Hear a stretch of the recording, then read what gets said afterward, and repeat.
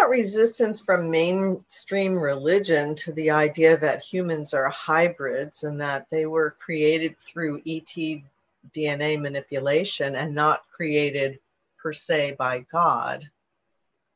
Well, everything still comes from source. These concepts, when you really get down to it, don't really contradict each other.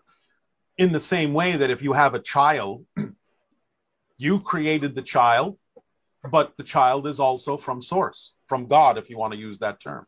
So these concepts are not necessarily mutually exclusive.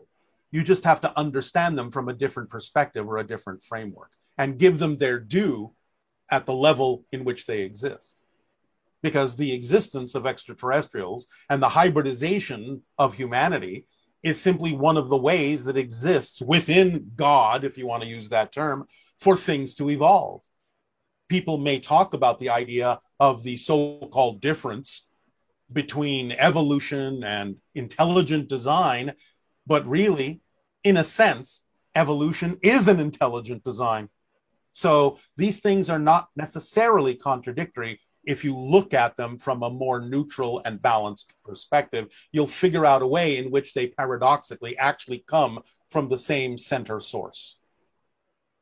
And I guess genetic manipulation is a way that intelligent creation actually uses it, like they use us as tools, not they. Well, no. It's.